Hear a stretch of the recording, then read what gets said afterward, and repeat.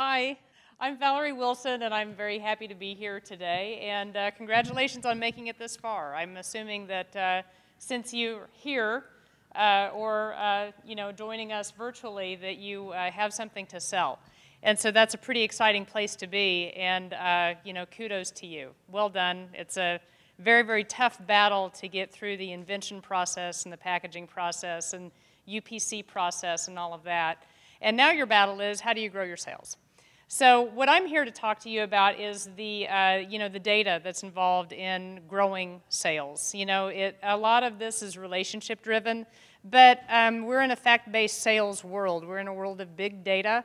Data's everywhere, and what my company does is we collect UPC scanned and then also panel reported data, so that we have a panel of about 100,000 people. And so those panelists report what they buy. We call them the why behind the buy because they tell us what motivated them to buy the products. And then we also know a little bit about them. Then the point of sale side of our business, we collect data from retailers all around the world, actually. And so the scans, the UPC scans, are picked up and beamed up to a database. And so then it's the blend of the point of sale data and then also the panel data that tells us really what people are buying, for what price, where they bought it, if it was on deal, all that kind of thing. And then we also know then from the why behind the buy side of the business, a little bit more about who is buying the product and maybe what incented them to buy the product, more than just a price reduction. So was it on feature, was it on display, those kinds of things. So between that blend of data, there's a lot of data, a lot of numbers, and we'll go through what some of the numbers mean. But all of that information then goes into a buyer deciding whether or not they're going to keep a product on the shelf. All right, but the first battle is then how do you even get your product on the shelf? You have to sell it in. And so with a small company, an entrepreneur, a lot of times your battle is how do I find, I don't have data, or how do I convince my buyer, to pick my product up and take a gamble in the first place. So I'm going to talk you through just some of the places you can find information to build your sales story. But first, I'm going to take you through then the actual metrics that you need to be aware of whenever you're selling in your product. Remember, the main thing is fact-based sales. That's very important. You have to have the facts. It's great that you're nice folks and that you have a really sexy package, but the main thing is the buyer needs a return on the investment, needs to have a reason for you to be on the shelf. All right, so I love this graphic because this is kind of like an aerial view of a store, but what I love about this is, there are millions of UPCs out there. And so when you walk into a store and you see an item on the shelf, the competitive set is huge. Huge. You know this, right? You have your UPCs. So you have to think about what differentiates me from my competitive set. All right, so some of the things that we look at in this world have to do with the category, goals, if you will. So there's a classic process called category management, and it starts with a category definition, and it goes on through what the role of the category is, and is this a destination driver category? Is this a new and wow category? Is this a staple category? Those kinds of things. So all of this goes into the category management process, and the bottom line of it is that it uses a heck of a lot of numbers. So remember I said this is fact-based sales. There are a lot of numbers that go into this little wheel right up here. All right, so you have to play within that scope. All right, you've got to know what your category is. It's bigger than your product. What is the goal of you being on the aisle, gaining place on the shelf? Where do you fit in that space? So then, based on that, you kind of build your story. This is how I'm different. This is the goal of my category, and this is how I'm going to help you grow sales in your category. And it fits within the scope of this category management piece. Now, getting your product on the shelf, there are some key numbers to keep in mind. The data that we collect, though, it comes from, as I mentioned, we have POS, we have household panel, Yeah, so we have sales by store by week that are UPC. We also have then feature and display, which is causal data. And then we have the household panel purchases. So as you think through then the products that you buy, you know, think of it in terms of, I have the actual facts of what's selling where, but then the panel side of it is the why behind the buy. All right, so those are two kind of divides, if you will, of why are people buying your product as well as the sales performance. There are some key performance measures to keep in mind. So the fact-based sales piece comes from just these facts. Any retailer is going to want to understand in-stock numbers, margin, inventory, sales, and turns.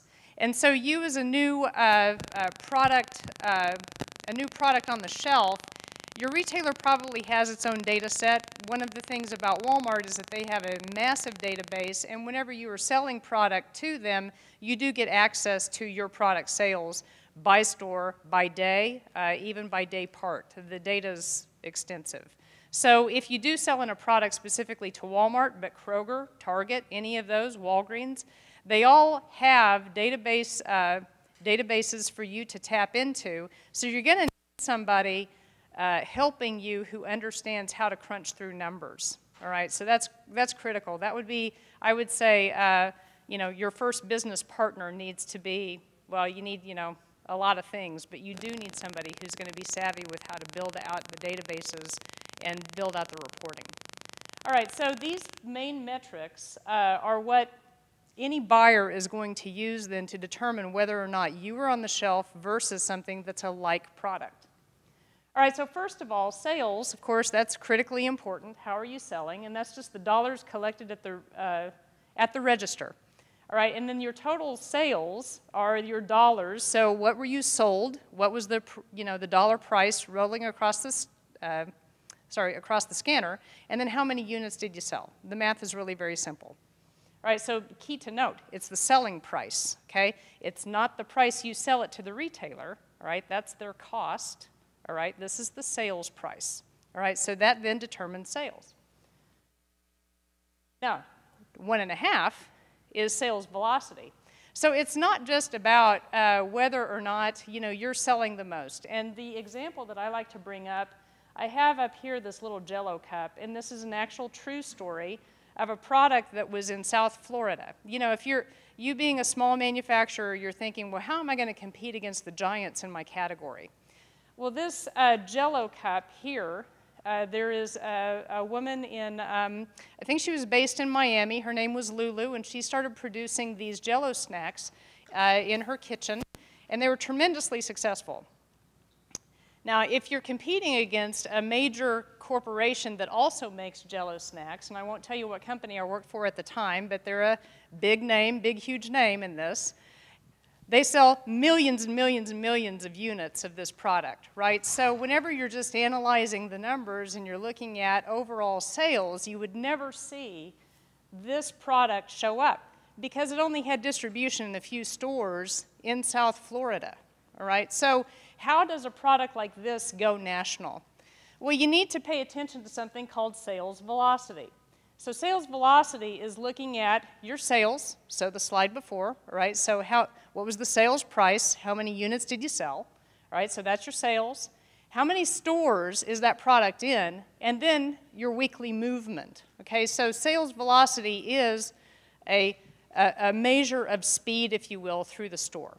All right, so the reason this is important is because this product here was selling about 10 to 1 what that major brand was selling in the stores. Only about 5 to 10 stores at the time, but 10 to 1 whenever we looked at sales velocity because we had to break it down by the number of stores that it was selling in. And so then what we were able to do to build this category story was we looked at other stores similar to this from a demographic standpoint. And, you know, Florida, I mean, note the coloration here. This is a very popular product among Hispanic consumers. Well, where do Hispanics live, all right? Not just South Florida. They live everywhere, right? And also, they're highly concentrated in Texas, California, all over the United States. So whenever you then multiply that by where are all of the stores where we can sell this product, well, Lulu had problems with how am I going to keep up with demand, right? So she had to, there were a lot of financing things that had to go on, and a factory had to be built and all this kind of stuff. But this is a tremendous success story then, and a lot of it hinged on sales velocity. So it's not just you versus the giants. You have to be smart about how you're approaching. I'm important in these stores, and there are more stores like this in the United States. And so that's the way that you need to pitch that. Metric number 2 is inventory. All right, so you have to be very conscious of the inventory that remains in the store, because that's essentially what the buyer owes. The buyer only has a certain open-to-buy amount, and so they can't just buy infinite anything that they want. You know, they have an open-to-buy that they have to manage against, and they have to watch their inventory levels. So they've got to look at the inventory dollars. Typically, that is the cost, and then the units owned. And then they look at, you know, the different levels across the stores, and then that determines how much more they can ship in. So keeping track of your inventory is critically important. Margin, so this is how much we take to the bank. So the dollars, so, you know, you've got your cost, you have the price at which you sell, that in between is the margin. Margin is very important to the buyer because that's their profit. It's another way of saying profit. You understand margin. But the buyer, this is very important because it may come between you and your competitive product being on or off the shelf. Well, they're going to start talking to you about margin. Can you give me a few more pennies per case or per unit, that kind of thing, so that then if you're more lucrative for them to keep on the shelf, they'll keep you on the shelf. So margin always comes into play. All right, number 4, in-stock percent. So, you know, I talked about inventory, but in-stock is very important. Are you able to supply those stores? Because you may have a great product, but if there's a chasm open on the shelf because you can't supply the product, that's going to be a problem. So you have to make sure that in this expanded distribution, right, so, you know, maybe you have a great product, but if you can't keep it on the shelf, that's a scorecard metric that's going to go against you, all right? So this is another key critical metric that the buyers use. You got to be on the shelf. All right, and then finally, retail turns. This is another speed measure, and so how quickly am I turning your product on the shelf, because that applies directly to sales and margin and all of those other performance metrics that we talked about before.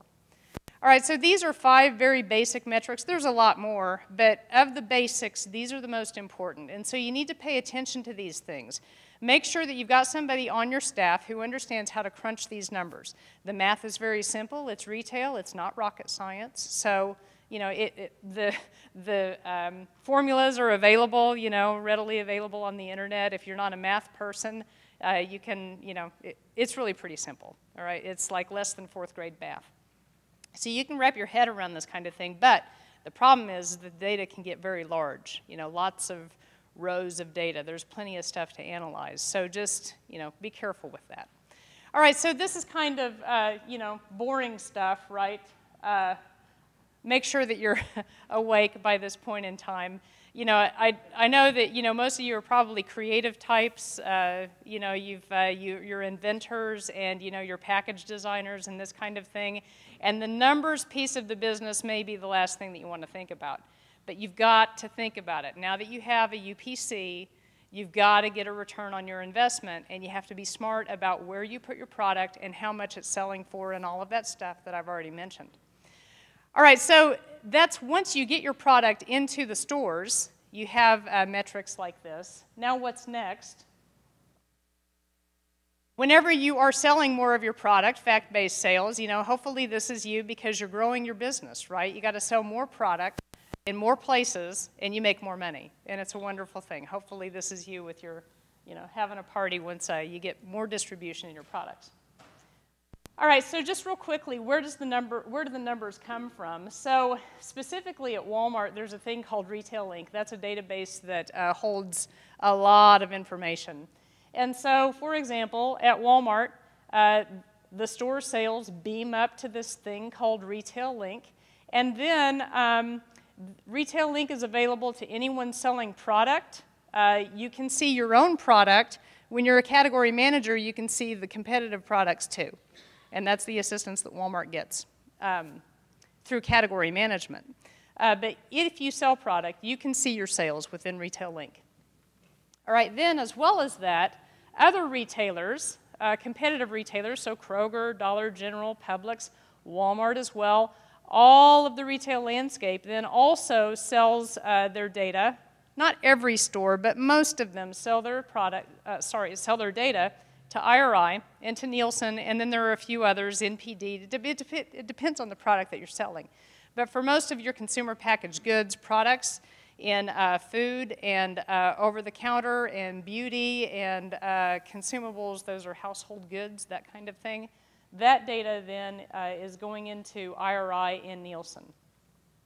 So the data loads in, and retailers use this data then to understand how they are competing against others. It doesn't mean that Kroger can necessarily see Walmart's data and so on, but Kroger can understand its performance versus the rest of the market. Right, so that's kind of how that works. You know, the scans go someplace, the scans go up to a database. Walmart specifically is Retail Link. And then beyond that, there are other aggregation databases like IRI's and Nielsen's that collect others. And then we look at the competitive place. And we find things then like your product versus other products. Maybe there's opportunities there to grow sales. Right? So that's just very briefly, very broadly how that works. All right, so it's not just the giants. You know, we collect data from Schnucks and Wegmans and Shaw's, and you know, this landscape gets very, very large. When I talked about big data, when you hear about big data is everywhere, and in retail, whenever you think of the millions of UPCs and the many, many retailers and the thousands and thousands of doors that are open across the United States, that's what big data means. There's a lot of data. Now, if you don't have access, the data sources that I just told you about, Nielsen and IRI and NPD and others, there is a cost to buying that data set. So the syndicated data pool costs you money, and it can be very costly. You don't have to have this data to survive.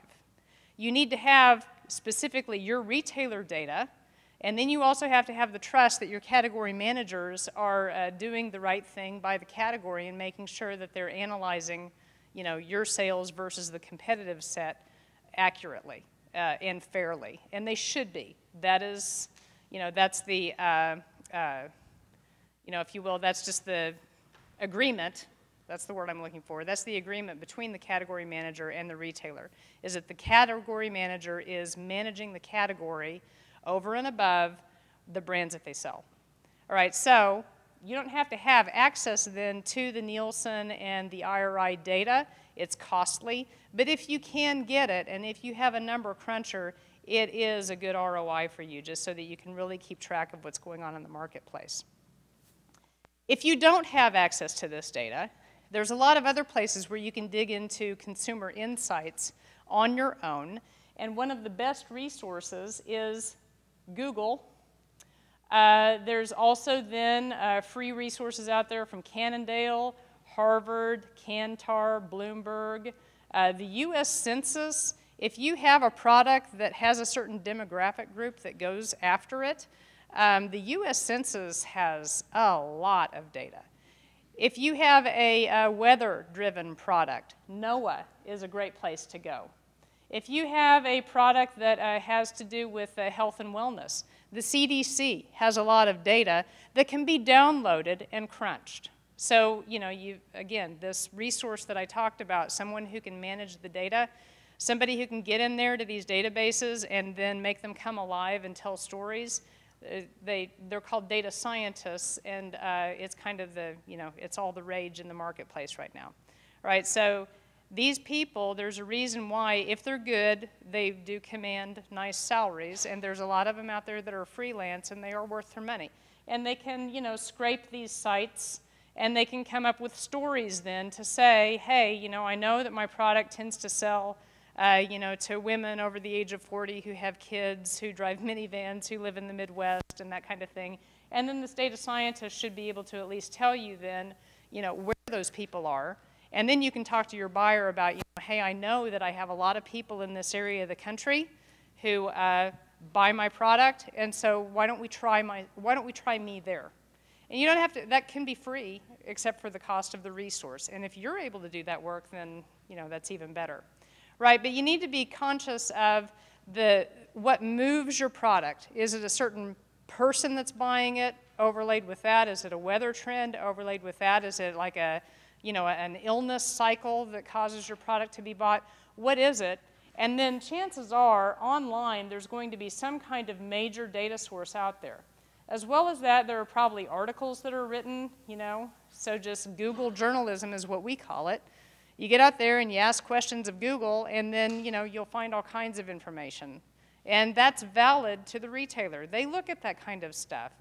Don't feel like, you know, just because you're not throwing down a lot of money on these major databases, and, you know, you don't have a lot of, you know, data at your disposal, that you can't tell a good story, because that is not true. There's a lot of great information out there that can help push your product, if you just know who's buying it in the first place. Now, if you're using internet sources, here's a key thing to keep in mind. You need to make sure that you validate that source. So, you know, if you're using blogs, be careful with that. Social media, be careful with that. You know, try to make sure that you vet it. But there is a lot of really good information out there. You just have to, when it's coming off the internet, you have to be real careful with where you got it. But if it's a trusted source, you know, Bloomberg or the CDC or the Census Bureau, you know, there's no worries with that. That data is as good as anybody else can get, too. All right, but do vet your sources, and then make sure that you reference your sources whenever you're telling your story to your buyer. All right, now, finally, one question is, okay, that's great, but how do I even know at first who is buying my product? You know, I have a website or something like that, and I receive orders in, but I just don't know anything about, you know, who's actually buying my product. Sure, you know, maybe you're data savvy and you could get into the Census Bureau site and find out where these people are, but the question is, how do I even know who they are to begin with? All I receive are, you know, orders, and I know where I'm shipping my product to, but that's really about it.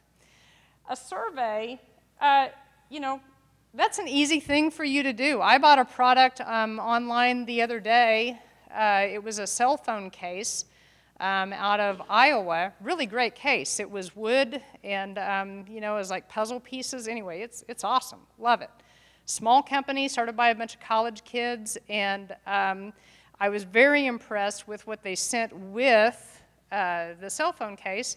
It was a questionnaire, and, you know, asked me, hey, please, you know, we're a struggling, you know, startup business, and would you take a few minutes and tell us a little bit about yourself? Happy to do it. I love to help out something like that, and so I sent it back in, and it was already addressed. It didn't cost me anything except for the effort to put it in the mailbox. That's it. So don't be afraid of getting surveys. You know, that's really the first step, is who's buying your product. Send out surveys with your product. If your distribution network right now is the state fairs or, you know, craft fairs or something like that, you know, yes, you can physically see who's buying your product, but, you know, have those little survey cards handy. There's also something on the web called SurveyMonkey. That's a free survey site. It's not too terribly difficult to use, so if you're receiving orders online, you have an email address, just shoot that dude right back out. It doesn't hurt to ask. The worst thing that's going to happen is you get no response. But just keep in mind that it only takes 30 surveys, really, to be statistically significant. That's a shockingly low number. So my recommendation is start with the survey. And people love to talk about what they love about your product. And they also love to tell you what they don't love about your product. Or don't be afraid of that. Get that information, find out who's telling you this, and then that's your building block for who is buying your product and where you go from there. And how do you get it in distribution other places where there are people like that buying the product. And then that builds your story. And you get it into more stores, you get access to more data, then you're into fact-based sales, and then boom, and boom, and boom, you keep growing your business that way.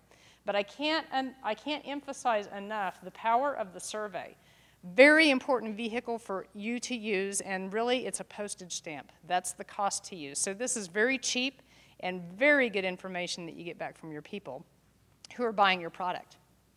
All right, so beyond that, good luck to you. You know, entrepreneurs are the people who, you know, dare to do what others only, you know, kind of think about. So the fact that you're here really speaks a lot about the mission, you know, the achievements that you've already made, and then, you know, potentially where you're going to go from here. It's an exciting time for you, but the fact that you're here means that you're probably at a point where you're going to need to think about the data piece of your business. You've got to use fact-based sales to sell your product. And there's a number of ways to do that. Survey, internet, lots of free sources out there. Get out there, do your own Google journalism, do the research yourself, build those stories, use the data that you have available through your retailers, use your own sales data. All of that is valid, but you do need to walk in there with sound sales information in order to justify where you sit on the shelf.